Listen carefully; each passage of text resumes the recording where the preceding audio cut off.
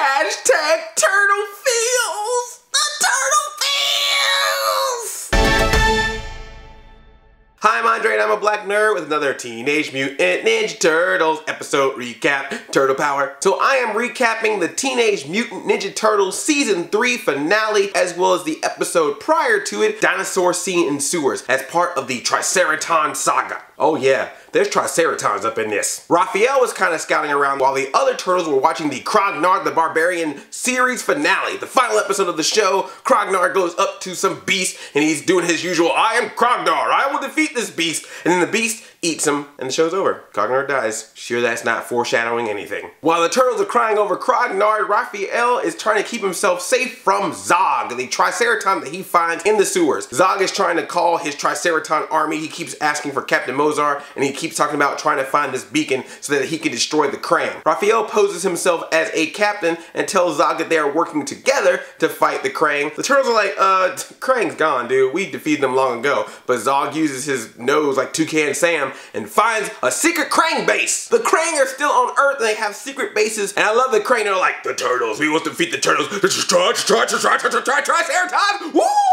Yeah. Zog and the turtles go ham on the Krang and they think they've defeated them, but Zog is still like, no, I gotta find that beacon. The turtles are looking at Raph and like, Raph, this is a good idea. We're teaming up with this Triceratops. Are we sure this is cool? Nah, he's fighting the Krang, we're fighting the Krang. This all works out. Plus, I got a pet dinosaur. I'm like Mario, this is Yoshi. Zog, the last Triceratops. He's my friend and a whole lot of fun. The Krang open a portal and the turtles follow suit to find the other secret base of the Krang just hidden inside the Statue of Liberty. That's just wrong. The Krang are against freedom. The turtles go inside the Statue of Liberty, which is filled with Krang, as well as Ghostbusters 2 references. I love that etched inside the Statue of Liberty, Venkman was here, which is an obvious reference to when the Ghostbusters moved the Statue of Liberty in Ghostbusters 2. I also love the homage to the NES Advantage, which was a Nintendo reference, as well as what the Ghostbusters used. Zog defeats the Krang. Raph's like, all right, good job, Zog. And Zog looks at Raph and just goes, blast. Zog finds his beacon and he uses it to go up to the top of the Statue of Liberty and tells the turtles, yeah, I'm using this beacon to call the other Triceratops so they can come to Earth and destroy it. Turtles fight Zog. Zog is like hanging on the edge of the Statue of Liberty. Raphael's like, look, give me your hand, man. I'll bring you up. Long live the Triceratops army. Pulls a Lion King and lands on the ground, gone. The turtles destroy the beacon and think everything is cool, except they don't realize that the beacon already went out with its signal before they destroyed it to Captain Mozart, who now knows where Earth is and sends his Triceratops army to destroy it. Gulp. And by the way, the voice of Zog there was Lance Henriksen. And Captain Mozart, the head of the Triceratops army, he is voiced by Michael Dorn, who was Worf from Star Trek The Next Generation. He was also the voice of I Am Weasel. I Am Weasel! Annihilation Earth. I had the pleasure of watching this online early, and I also got to watch it live at Retropalooza in Dallas, Texas. We had a secret pizza party and watched the episode, and everyone was like, man, Andre's super nice to go buy a bunch of pizzas for us while we watch this episode of Ninja Turtles. That was comfort food, y'all, because this episode is tragic. Spoilers. So the Turtles get this weird message from a Krang named Bishop, but we find out that Bishop is not really a Krang, he's an Utrom. Bishop is also the creator of the Norman suits, the humans that have the Krangs inside the body. I love that this character was named Bishop. Obviously, there was a character in the 2003 television series, Agent Bishop. And if you're a fan of Aliens, you know that there was a Bishop in that. And Lance Henriksen was the voice of Zog. Now we're just getting down a deep rabbit hole of references. Bishop warns the turtles that the Triceratops coming to Earth is a bad thing. The Krang and the Triceratops have been in war for years. They're like rival gangs. I wonder if they have their own symbols and colors. So any place where there is a Krang, rather than the Triceratops going there and just destroying the Krang, they just suck up the entire planet the Krang is on.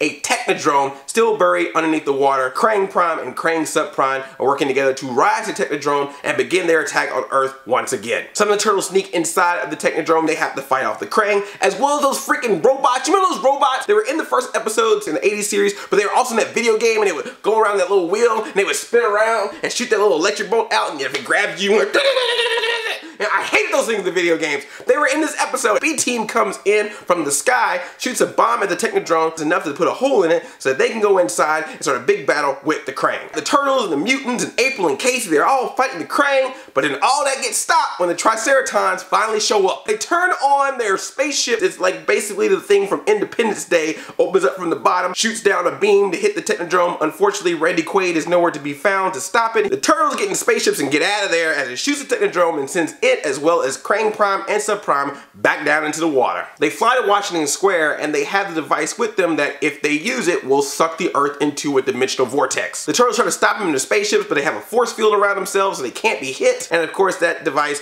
has a timer on it before it goes off. So they call everybody. You got the Turtles, you got April, you got Casey, you got Splinter, and you got the Mighty Mutanimals. They even have 2 new recruits. Muckman shows up, and Mondo Gecko! They don't really do much. Triceratons get the upper hand. They start throwing out these little machines that put their enemies into bubbles. They got all the Mutanimals trapped. They even got Casey Jones trapped, so the Turtles have to retreat. Mozart personally grabs Michelangelo and says, "You're coming with us to the spaceship." That's not good. Splinter's like, "All right, Turtles, you go get Michelangelo. We're gonna stop the Triceratons." And April's like, excuse me, it's just 2 of us. How exactly is that gonna work exactly? I was like, what? You about to say what I think you about to say? Splinter's like, the only way we gonna stop the Triceratons, we gotta get somebody even more evil than them. Oh, Shredder! This episode just got epic. The enemy of my enemy is my friend. So Splinter and April go to Shredder's lair to convince Shredder that they need to help them stop the Triceratons from destroying Earth. All right, you know what? I was in my home just chilling, watching Dancing with the Stars, eating a pound cake, and you gonna come in my house uninvited?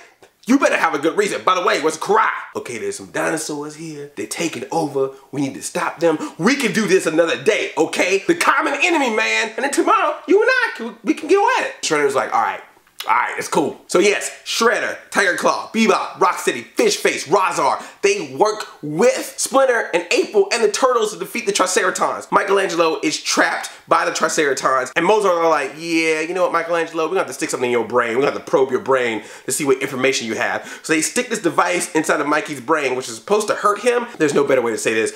Michelangelo trips out on it. It's like an LSD for him. Mikey on that Molly right now. If you wanna know what it's like to be on drugs, this scene is what it is like. I was expecting the 80s Michelangelo to show up from Cartoon All-Star to the rescue to tell the 2000s Michelangelo, stop doing drugs, dude. Turtles aren't on Earth right now. They're up in space. They take a spaceship to go into space to save Michelangelo. Triceratons trap him and is like, no bad blood between us. It's just, we don't really like Earth. You got the Krang. You also don't take care of your Earth. It's all polluted. It's all nasty. I can't even see the super blood moon because there's too much smog in the world. It's your fault. I'm destroying the planet. That's what we gonna do. Triceraton has spoken. Leonardo gets all hardcore on him too. He looks at him like, I'm gonna just say this right now, one more time. Better leave my plane alone. Opens up part of the ship. Triceraton just starts spitting out of the ship. Boop, boop, boop, boop. And they go back to Earth to be in the middle of the fight that is going on. You see Shredder and Splinter together fighting alongside each other against Triceratons. You see Tiger Claw helping out April and Casey. Splinter is running. Shredder is right behind him. Splinter's like, we're getting close, Saki. We're gonna turn off that timer and the Earth will be saved. Everything's going well. The episode is going according to plan.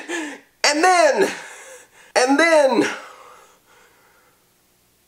wow, my mouth just dropped. On his way to try to turn off the device to save the planet, Shredder stabs Splinter with his claws, pulls him out. You actually see, I'm not even kidding, you actually see the claws in front of Splinter to know it has gone through his body. Splinter goes down, Splinter's eye slowly closes. Splinter is dead. Didn't stop the timer. Timer goes off, machine goes off, planet starts getting sucked up. Bebop and Rocksteady hold each other. Hold me, comrade. They get sucked away. Leatherhead and Monkey Brains get sucked away. And they do this pose that looks exactly like the Michelangelo painting pose of the Sistine Chapel. Tiger Claw's like, Shredder, man, what you doing? I don't care if the planet is destroyed. Just know one thing before we all dead. I won. Shredder, Shredder, Shredder, Shredder. Let me tweet this before I die. And then a spaceship comes down and a little robot guy comes out and goes, hello, turtle friends. You, get on my ship. And so the Turtles and April and Casey jump onto the ship. It flies away. And as it flies away, the Turtles look outside the window to see the entire planet Earth sucked up into a vortex. That's right, everyone. Teenage Mutant Ninja Turtles on Nickelodeon, the #1 network for kids, just destroy the entire planet Earth. Couldn't show Tang Shin really dying. Gotta be careful on how the Turtles use weapons. But apparently killing Splinter and destroying the world and showing close-up of April O'Neil's butt is all allowed on this series. I do not understand standards and practices. By the way, the robot figure that helped them out is Professor Honeycutt himself, the Fugitoid, voiced by David Tennant from Doctor Who. I wonder how many Doctor Who fans, how many Whovians are gonna start watching Ninja Turtles just because David Tennant is the voice of the Fugitoid. I'm sure Nickelodeon wants to know that as well. And the turtles fly off into space. Casey Jones is super excited for some reason, even though his entire planet has been destroyed, and that's it. Oh my gosh, man. I mean, I would not have ever suspected that Ninja Turtles would go this route with a season finale. Every season finale just gets crazier and crazier, and I love it. Thank you guys for an exciting time. You hit me with those turtle feels with Splinter though. This hurts. I kind of wonder if we get back to planet, but we still don't get back Splinter. Call your friend and tell them you love them. If you haven't talked to your family in a while, talk to them, because you just never know when a dinosaur army may come to our planet and suck it up completely, because we have alien brains floating around. It could happen. X-Files is returning. It must be for some reason. Please let me know what you thought of this episode and what do you think is gonna happen with Ninja Turtles in season 4. Put your predictions in the comments. I love you like a play cousin. I'm Addy5000. Chain chomp yomp.